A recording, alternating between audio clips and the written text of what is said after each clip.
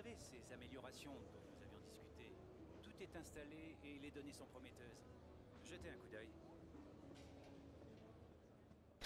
Et yop tout le monde, c'est SHAREfactory. Aujourd'hui on se retrouve pour une nouvelle vidéo sur F1 2017, épisode 4 de notre carrière. On se retrouve aujourd'hui en Russie, on est toujours chez Force India et comme vous l'avez vu on a une nouvelle amélioration de longévité.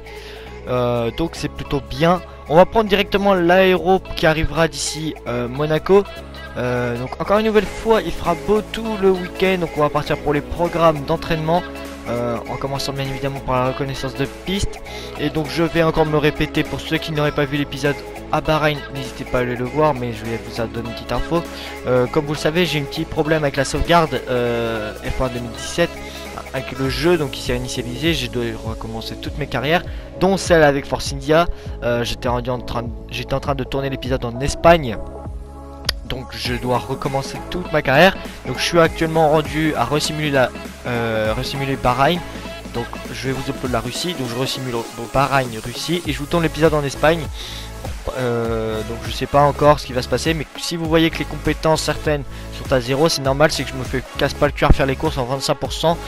Pour les arrêts au stand, tant pis. Ça fera des points en moins entre guillemets. Et du coup on est parti pour les programmes d'entraînement. Et comme vous le voyez, ça se passe pas trop mal, hein. Ici j'ai toujours un peu de mal dans cet avant-dernier virage.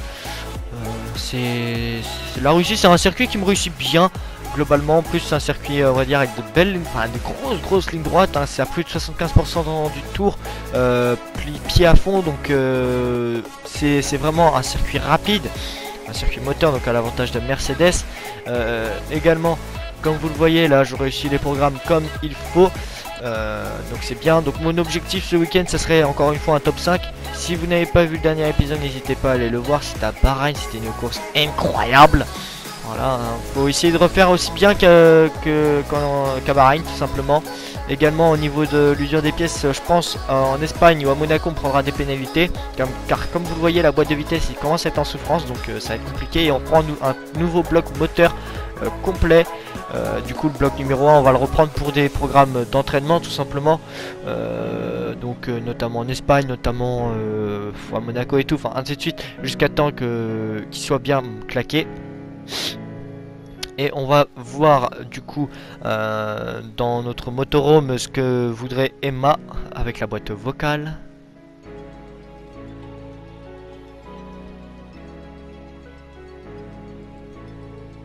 Qualifié dans le top 7 et devancer Ocon, donc ça devrait être faisable. Donc on va partir sans plus tarder pour cette séance de qualification.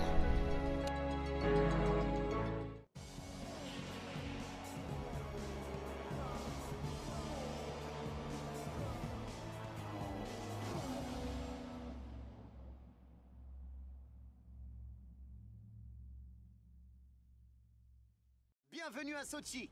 Nous nous apprêtons à rejoindre l'action sur la voie des stands où les voitures vont entamer leur séance de qualification. Nicolas Martin, vous êtes un observateur avisé. Selon vous, comment les pilotes font-ils pour gérer la pression lorsqu'ils tentent de signer un chrono parfait? Au-delà de la pression, il faut surtout savoir évaluer les risques. Dans quelle mesure les pilotes sont-ils prêts à s'exposer? Ils sollicitent sans cesse leur monoplace au niveau de l'adhérence, du freinage, des virages et de la traction. Au cours d'un tour de piste, une erreur d'appréciation est vite arrivée. Voilà pourquoi il est presque impossible de réaliser un chrono parfait.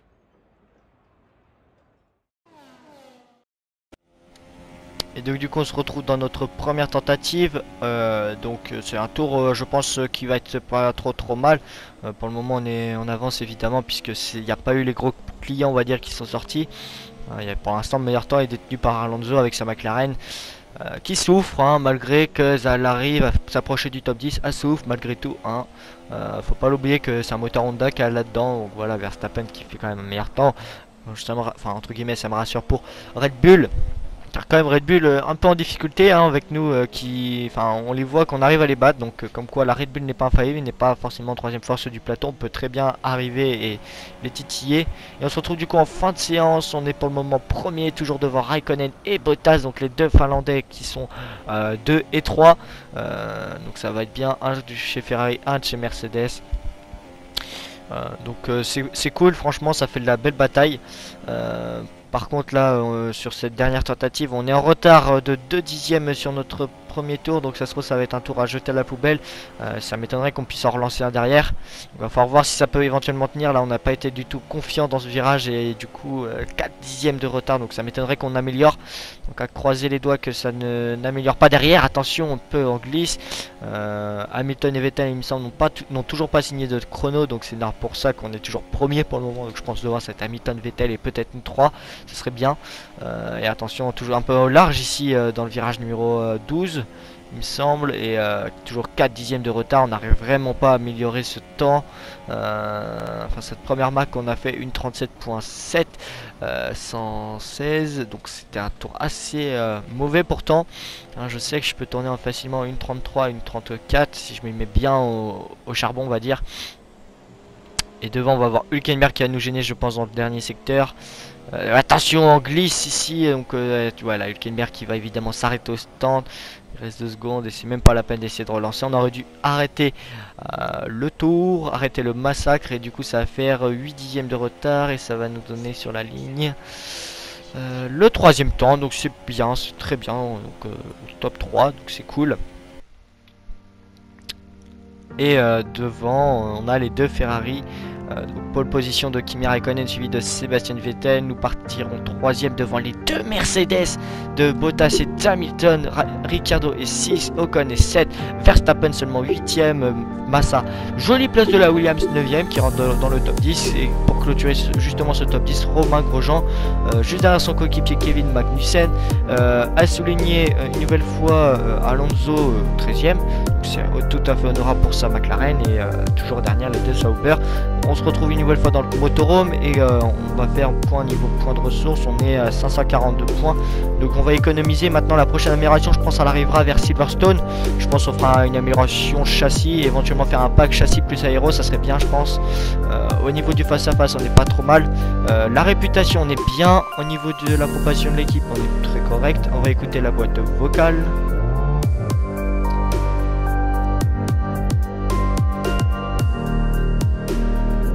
Terminé avec au 5e au milieu et devancer Esteban Ocon, donc ça devrait être faisable. Donc on va partir sans plus tarder pour cette course ici en Russie.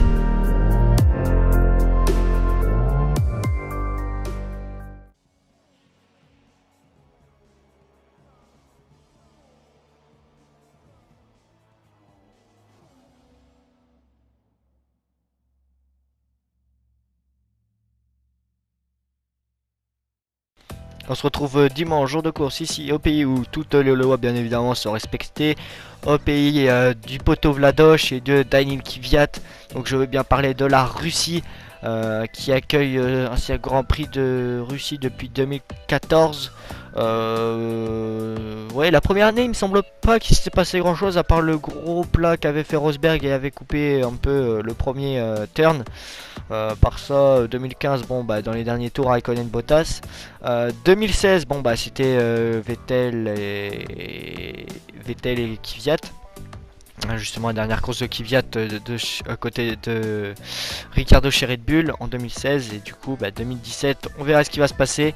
À souligner qu'on part 3ème, donc c'est très bien de notre part, c'est très bien joué, on a fait des gros résultats. Massa 9ème, donc grosse performance de la Williams. Alonso 13, Palmer 14, donc Palmer qui relève un peu la tête. Et puis derrière bon bah on va se retrouver avec une pénalité de Carlos Sainz, très bien. Donc c'est cool, enfin c'est cool pas pour nous puisqu'on clairement les Toro Rosso si je les vois en course c'est que j'ai du coup à m'inquiéter si on joue les bas de tableau et si j'arrive pas à les doubler. Il a mis un peu plus d'essence parce qu'il va falloir attaquer, parce que mon objectif serait quand même parce que on joue clairement on joue le top 5 avec notre Force India. On se bat pour les points, on joue même des fois les podiums, hein. On a joué les podiums à Bahreïn, hein, n'oublions pas. On a lâché dans les derniers tours parce qu'on avait plus aucun rythme. Autant arrêter de faire les cakes, jouer la grosse bite avec Raikkonen. Donc on a laissé passer Raikkonen. Et par contre là, clairement l'objectif de cette course aujourd'hui ça va être le podium. Essayer de choper soit Raikkonen soit Vettel sur l'une des 2 Ferrari clairement. De préférence je préférerais me faire Vettel car quand même il est très bien parti au championnat. N'oublions pas qu'on est avec un moteur Mercedes et que pour le moment c'est vrai qu'on désavantage pas mal Mercedes. Donc va peut-être falloir faire attention à ce qui pourrait se passer du côté de l'écurie à la flèche d'argent tout simplement. Donc on va laisser monter la pression et se retrouver pour ce départ ici en Russie.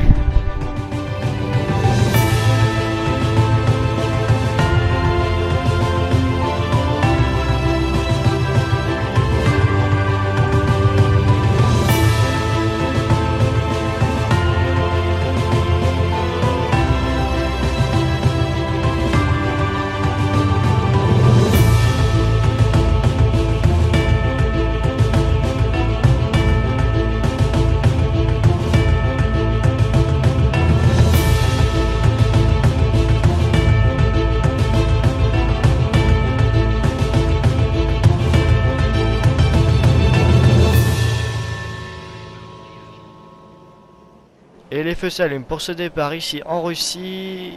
Et ça, ils vont mettre du temps à s'éteindre. Et c'est parti ici en Russie, on s'élance pas trop mal. Vettel non plus s'élance pas trop mal. C'est Raikkonen qui s'est loupé. Bottas a pris un super départ. Et attention, Bottas et Raikkonen. Attention le sandwich. Et le contact avec les deux Finlandais. Et un avertissement pour une collision avec Raikkonen. Désolé Raikkonen, mais fallait qu'on passe là. Et attention à Bottas devant à pas avoir un contact. Et attention, il a une mauvaise réaccélération à la sortie du virage numéro 1. Dans le virage numéro 2 peut-être par l'intérieur. Attention, peut-être en poussant un peu Bottas hors de la trajectoire. On va passer, oui, sur l'intérieur du Finlandais. Et du coup, on est juste derrière Sébastien Vettel. Attention, on glisse ici au virage numéro 3. 4 pardon. Putain, quel départ. Franchement, c'était incroyable. Ce départ, car clairement, fallait pas passer, on l'a fait et on a eu de la chance de pas casser une moustache. Attention, encore une nouvelle fois au large, et on va revoir ce départ en replay. Départ chaud hein, clairement aux avant-postes avec Bottas, Raikkonen et nous-mêmes.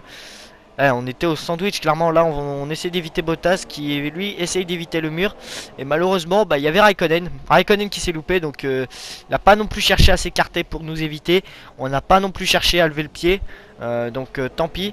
Par contre Bottas, la fusée Bottas qui a fait un super départ, c'est incroyable le départ qu'il a fait. Et nous ici on a fait l'intérieur, c'était osé, on l'a un peu mis hors de la trajectoire, mais c'est pas grave. Attention, là on était vraiment au large. Bizarre que les commissaires nous ont pas mis une petite réprimande pour les hors limite de la piste. Je tiens à préciser aussi que je suis en normal au niveau des pénalités. Je vais voir si je passe pas en sévère pour la saison 2, à voir. Et le départ de Vettel qui était parfait, c'était parfait son départ. Et Raikkonen par contre lui c'est complètement endormi, lui a fait bon moi je pars pas, j'avais pas envie. Ouais, Raikkonen qui lève la main évidemment, c'était obligé. Et le départ en vue casque avec Valtteri Bottas. Bottas son départ parce que lui là, en plus d'avoir fait un bon départ, il avait l'aspiration de Vettel devant lui. Donc Vettel déjà qui avait fait un bon départ, ça l'a aidé. Et du coup Bottas qui passe tranquillement. On se retrouve à la fin du deuxième tour. On est toujours deuxième, Bottas est derrière, Vettel est devant. Et on va dire on a le rythme clairement de la deuxième place. On n'arrive pas à se rapprocher de Vettel, mais on garde l'avantage sur Bottas. Donc c'est bien joué de notre part. Donc on va entamer ce troisième tour et meilleur tour de Vettel en 1.38. Je sais pas, j'ai pas pu voir. Et mon DRS a été activé, donc il va falloir essayer d'attaquer l'allemand devant.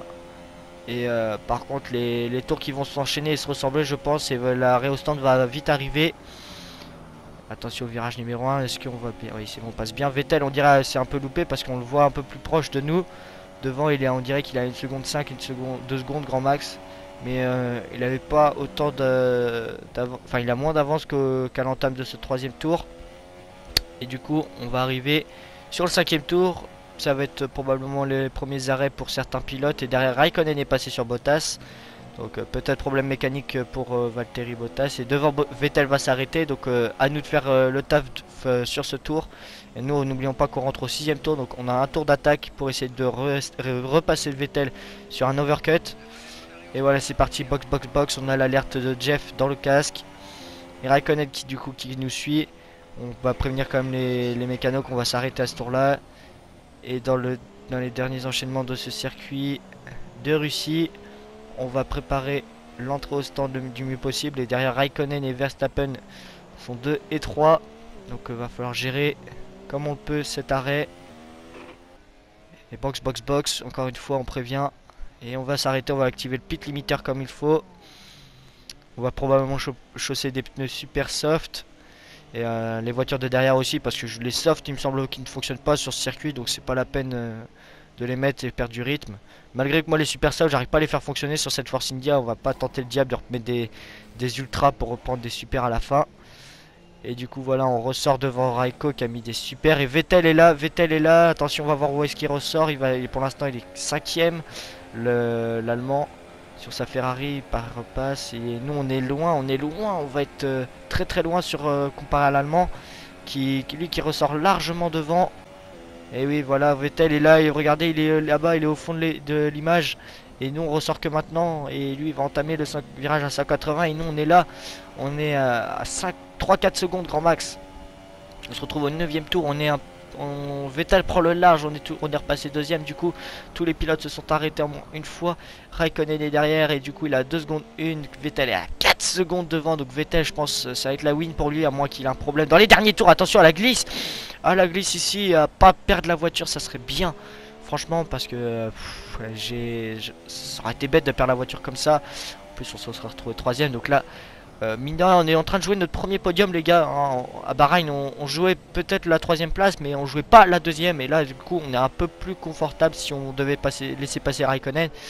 On se retrouve un tour plus tard au 11ème tour, et on est en caméra embarquée avec Felipe Massa et un drapeau jaune, et on dirait que c'est un problème mécanique sur la Williams qui va peut-être... Oui, problème mécanique pour Massa qui fait une très très belle qualification, c'est dommage pour la Williams. Et on se retrouve un peu plus loin de son 11ème tour, et Raikkonen va peut-être nous attaquer au DRS ici. Voilà, DRS ouvert pour Raikkonen, plus aspiration, plus probablement carburant riche. Nous on va venir protéger l'extérieur ici au virage numéro 13. Et attention, Raikkonen passe largement avant le freinage, et nous on va falloir essayer d'attaquer le Finlandais sur sa Ferrari, hein. Clairement ça peut être des gros points pour essayer d'éventuellement jouer un baquet pour la saison prochaine dans la Scuderia de Kimi Raikkonen. Et attention, on va peut-être, attention, léger blocage de roue, c'est dangereux ça, enfin c'est dangereux, ça peut nous être fatidique. Et ici cette fois-ci ça va être à notre tour d'avoir le DRS, donc peut-être carburant riche plus DRS, ça va peut-être nous aider. En plus on a le moteur Mercedes, donc on a le meilleur moteur du plateau. Et attention au DRS plus carburant riche avec l'aspiration sur la Ferrari. Attention, on va le fake à droite, on va passer à gauche. Non, on va fake à gauche, on va passer à droite, pardon. Et du coup on est passé sur Kimi Raikkonen à l'intérieur du virage numéro 1. Et Sébastien Vettel qui va remporter ce Grand Prix. On va dire easy win, hein. Clairement il n'a pas été embêté de toute la course. Clairement on n'avait pas le rythme avec nos pneus super soft. Même avec les ultras on avait du mal au début, mais on arrivait quand même à garder à peu près. Et avec les super c'était la catastrophe, hein. Raikkonen nous a remonté. On va peut-être falloir réfléchir à moins mettre des super, et peut-être faire le contraire, des super ultra ou ultra tendres, et voir éventuellement. Et nous du coup on va finir cette course à la 2ème place en seulement 4 Grands Prix. On vient chercher notre premier podium en Formule 1.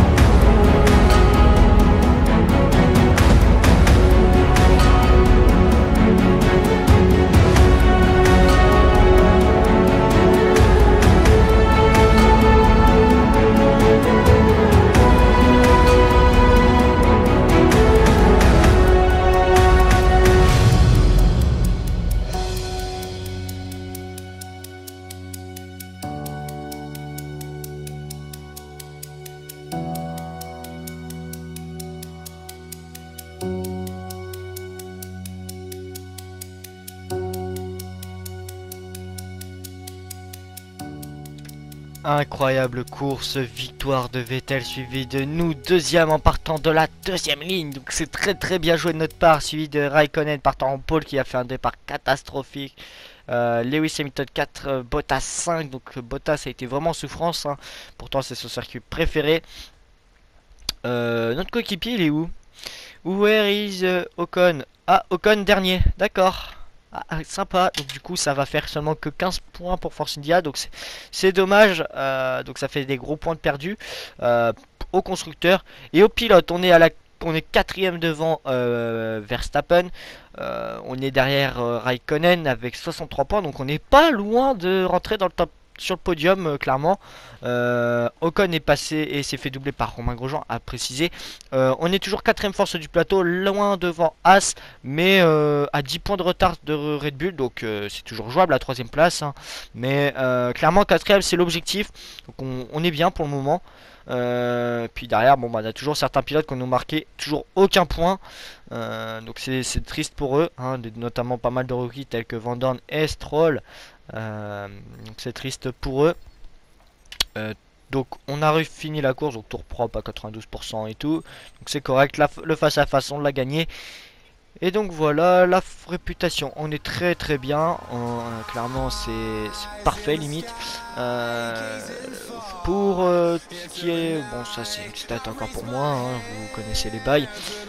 Donc bah, comme vous le voyez, Jonathan vient venir nous parler, mais c'est pas le plus important. Donc les gars, moi je vais vous demander de liker, commenter, partager, vous abonner, ça fait toujours plaisir. Donc je sais pas quand est-ce que sort le prochain épisode, parce qu'il faut que je resimule du coup 2-3 épisodes et puis je le tourne, je le monte et tout. Donc on se dit à la prochaine. Du bon game et ciao tout le monde. Yes.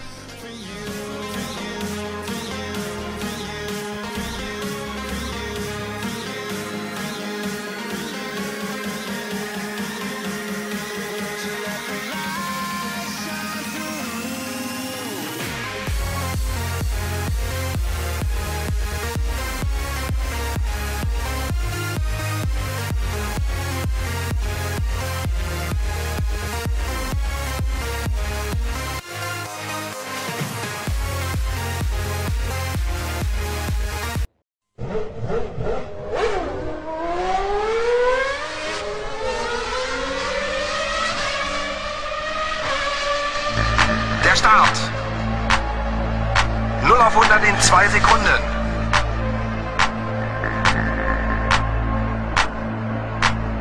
Los geht's. Schumacher.